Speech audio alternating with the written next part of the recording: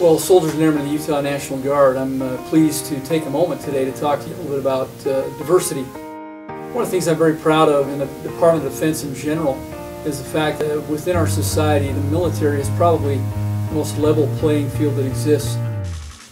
Within the Utah National Guard, one of the objectives that we have is to strive to be more diverse.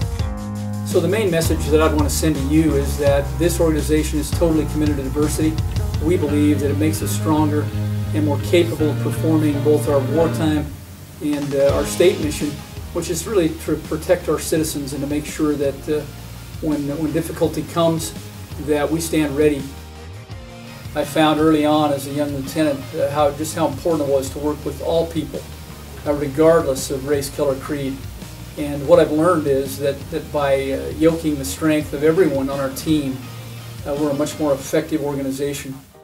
I challenge all of you to leave your comfort zone, to embrace new ideas, to embrace new thought, and to understand that together we're stronger than we are individually. And that by bringing diverse groups together, we make the Utah National Guard a better, safer, and really more effective place to serve.